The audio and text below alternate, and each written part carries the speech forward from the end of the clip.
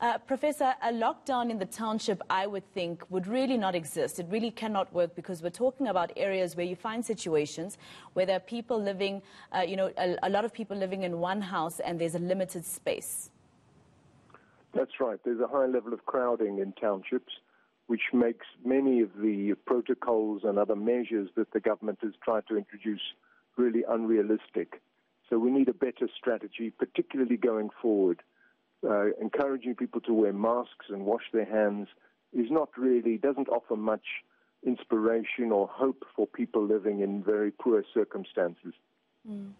What would you suggest, Professor, for instance, that besides the sanitization of hands and the wearing of masks, that needs to be done in areas such as, for instance, Alexandra? We basically need to invest more in these places.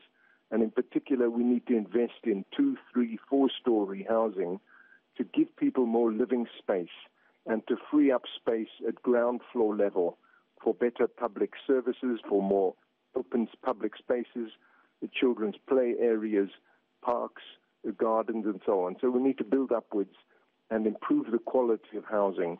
That's really all about investment. That's why I make the distinction between pure population density and economic density. Economic density includes, as I say, investment in physical structures. Now, of course, the investment in physical structures is not something that government will be able to do tomorrow or even next week. So could this see us go back on a much stricter level of lockdown? That's the risk. If we get another surge, that government will impose another lockdown. It could even impose it on the hotspots, on the townships, and leave the suburbs alone, which is not very fair. So we do need to think about, have a plan for the longer term. I accept that, new building is not going to go up overnight. But at the moment, we don't have a vision for what we want to do in our townships and informal settlements. All we're doing is saying, it's a problem.